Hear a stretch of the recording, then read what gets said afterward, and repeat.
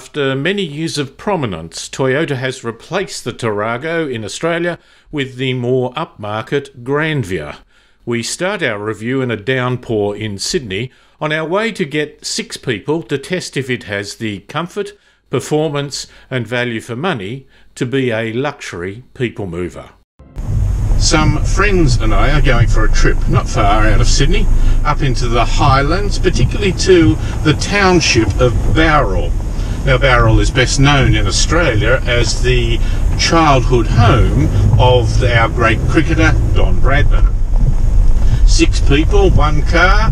What should we take? Well, there are a number of large SUVs that will fit at a pinch 6 or 7 people, but it can be a pinch. The third row is typically quite cramped and not well suited for adults for long journeys, and some aren't really suited for medium-sized children on short journeys. Now, a few years ago you would have taken the Toyota Tarago, but their sales have faded. In fact, the overall winner in the sales market in people movers in Australia is by far the Kia Carnival. It's a good car too. It's practical. But Toyota, who will never compete on price against the Koreans, therefore goes for something that is more comfortable. They would use the word luxury.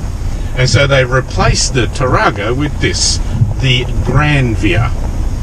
Granvia sounds like the name of a estate in England next to Downton Abbey. Now, it's a distinctive looking car, and it is, as I say, aimed at luxury, well, certainly comfort. So, is it fit for purpose? Let's have a look.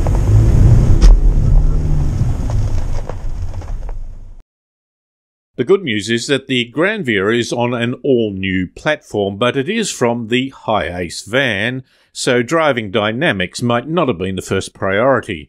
Toyota says it has bold styling with an imposing exterior. It's certainly big and has a front like an American freight locomotive with a few chrome garnishes, which would also suit the American market. The front features auto LED headlights, fog lights and daytime running lights. From the side, the 17-inch alloy wheels are noticeable, while the second half of the vehicle is very square, but it makes for great window views even from the third row of seats. At the back it has all the elegance of the Hi-Ace van, which is modelled on a flat-top haircut. Tight shopping parking spaces and narrow streets are not areas it easily fits into. With a height of 1.99 metres, some urban environments are out of reach. Big sliding doors on both sides are functional, and we had the upmarket VX model, so they were automatic, which I sense is a great addition. Manual ones would be heavy to handle if the non-automatic rear door is anything to go by. It was big and heavy, reachable only by tall people, and you needed 2 hands to get it shut. Putting aside its barn-like appearance, it is inside that the Granvia really makes a statement. The point about a people mover, rather than an SUV, is that it provides comfort, or at least good room, for the second and especially the third row passengers. The Granvia takes comfort a step further. All models come with 6 captain-style chairs, which have huge adjustment. The second row seats can move fore and aft with a range of 592mm, which, among other things, makes the access to the third row of seats quite easy. The third row seats have a back-and-forth range of 624mm. And not just for adults, the captain's chair have ISOFIX anchorage for looking after the little ones. In the VX, the middle seats have electronic adjustable squabs and a powered ottoman function. Like the old combis, there is room to move around as you get ready to travel. You can get the Granvia with a 4th row of seats, but you would have to compromise the space for the others in order to provide any room. We adults didn't try. Having 8 seats also reduces the rear cargo space to something a small hatchback would be embarrassed about. Just before you start a trip, make sure you have moved the second row of seats back and locked into place. Just sliding them back does not secure them, and so they move around with great momentum and crashing sounds. With the Granvia, sitting in the front seats is comfortable, but almost has a sense of relegation about it. It has good steering and seat adjustment, but a manual handbrake is a bit old-fashioned. In front of your driver are simple dials with a 4.2-inch information screen, in between which can be a plethora of information. The main screen choice has speed limit, lane indicator, outside temperature, clock, distance to empty, instantaneous fuel consumption graphic, average fuel consumption, and trip distance. In the centre there is a reasonable but not huge 7-inch touchscreen display, AM/FM digital radio, and a CD player. A bit of a blast from the past. Bluetooth connectivity, Apple CarPlay, Android Auto compatibility, 6 speakers or 12 for the upmarket VX. Satellite navigation has live traffic input. The VX has quilted leather accentuated upholstery and rear sunshade blinds. Just one engine, a 2.8-litre turbo diesel, 130 kilowatts and 450 newton metres, that drives the rear wheels. Not a lot of power. It's got the same kilowatts and only 18% more torque than a Nissan Diesel X-Trail, a mid-size SUV, of course. And the Granvia weighs 2,660 kilograms. But then again, your passengers are unlikely to want wild acceleration. Only a 6-speed automatic gearbox. Its fuel consumption is rated at 8 litres per 100, and there's not a big difference between urban and rural driving. We average 10 litres per 100 with everyone on board. There's enough power for driving around the city and for comfortable touring on good standard roads. I would, however, be especially cautious before I pulled out onto the other side of the road to overtake a long truck up a hill. But that is unlikely to be its environment. It has hydraulic rather than electric steering, so there's more feel through the steering wheel. It is derived from the Hi-Ace, so not surprisingly, its handling is more van than sedan. I wouldn't take it to a track day in the hope of getting first prize.